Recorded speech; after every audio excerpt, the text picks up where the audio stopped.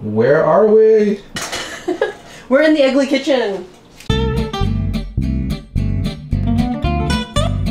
We are making cottage pie today. I know a lot of people refer to it as shepherd's pie, but I believe, and I could be wrong, shepherd's pie is called shepherd's pie because shepherds would make it with sheep, lamb.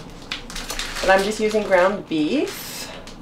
So technically it's called cottage pie. Anyway, today I'm making this because I didn't know what to make for dinner tonight. I had some ground beef and a few vegetables in the fridge, so I'm just MacGyvering.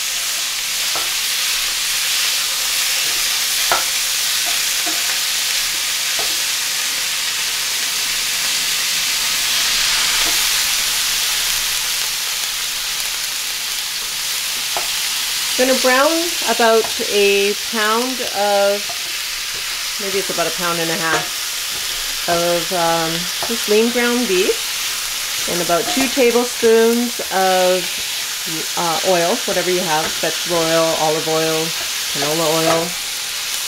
And we're going to brown this until it's kind of crispy. There's a lot of meat in that little package, huh? Yep. We're going to cook this for about 8 to 10 minutes until it's brown and crispy and all the liquid has evaporated. So that's going to take a few minutes here.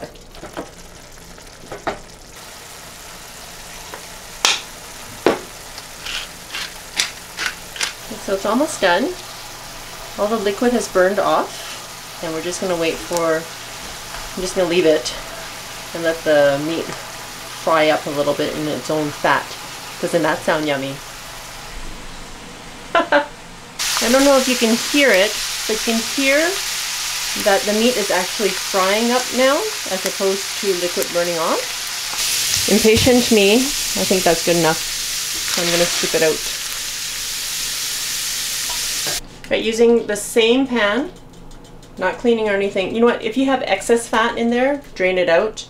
Otherwise, add a couple of tablespoons of butter. I have one onion chopped and 1 very large carrot chopped.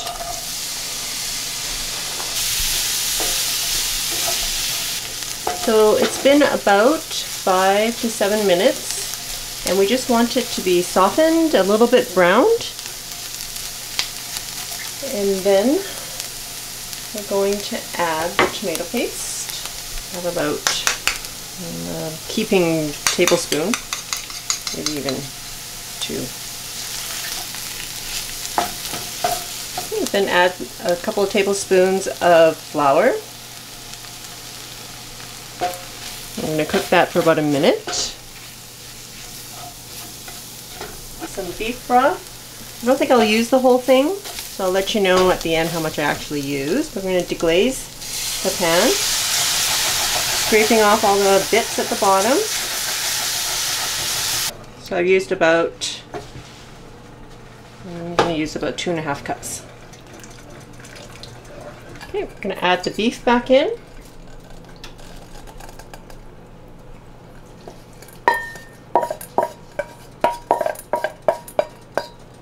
You're right, I don't know if my potatoes are going to fit in here. I don't think so. We'll see. You know what I'm going to do? I'm going to put it on a pan in the oven so it doesn't, like, even if it overflows, it'll overflow into a pan. Well, aren't you smart? Yes, I am. I'm going to turn this off. Forgot to turn off. Okay, I'm putting in about 1.5 cups of corn.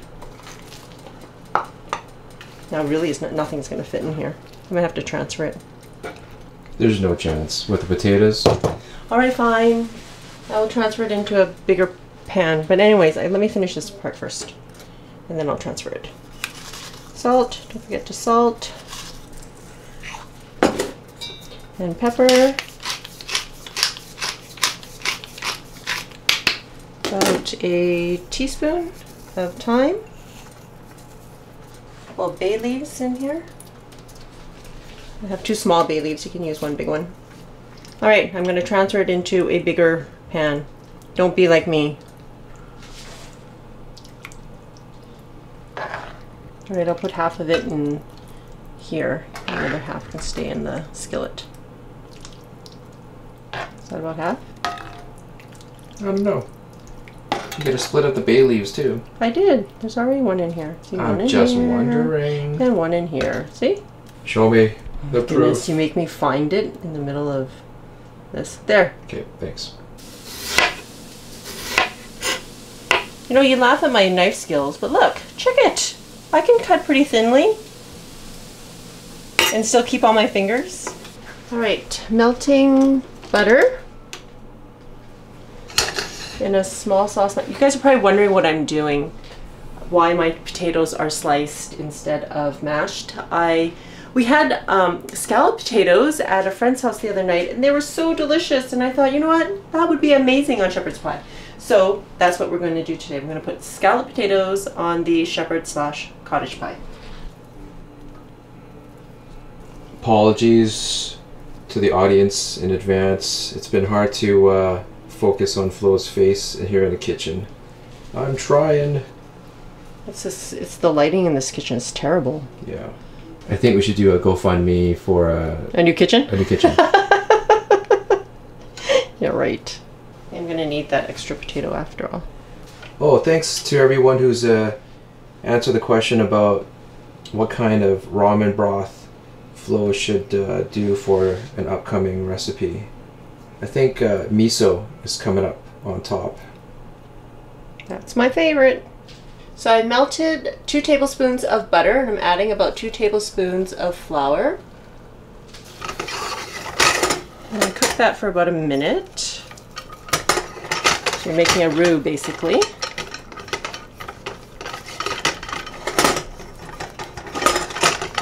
Okay, then I'm adding a cup of milk. Basically, you're just making a cream sauce here. I'm going to heat that through.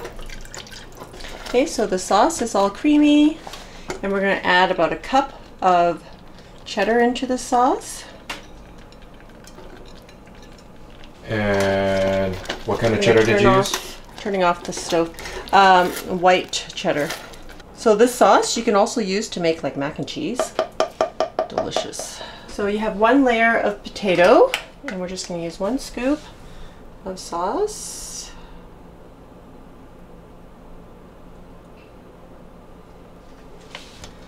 Side. Then we're going to add another layer of potato on top.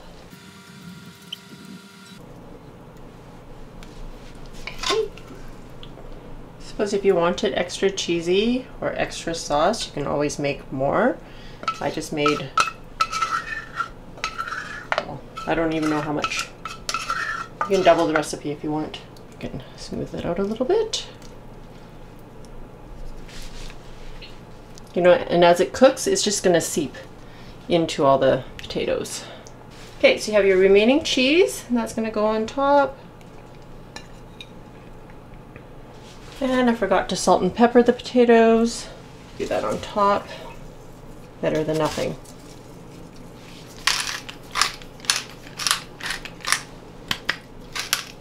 All right, now they're going into the oven for about an hour.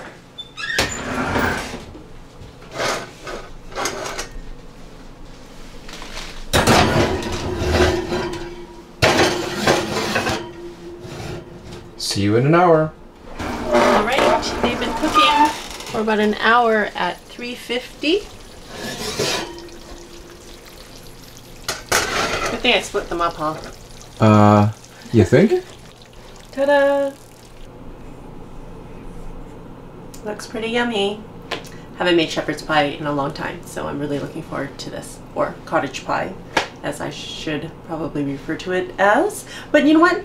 Before I forget, you can use whatever ground meat you want in this dish, and I think it will taste great, whatever you like. If you like this video, please click like, subscribe to my channel if you don't already, to be notified of new videos, to find me on my new Facebook page, Flo Lum, and follow me on Instagram. Thanks for watching. Oh my goodness, we were so hungry, we forgot to show you what it looked like on the inside. So might have thought that it was going to be really soupy, but it's not. All the gravy soaking in to the meat, the vegetables, with potatoes right on top. Really tender and delicious.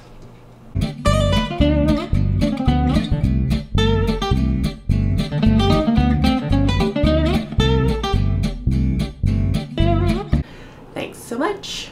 No, that's not what I say. Thanks for watching.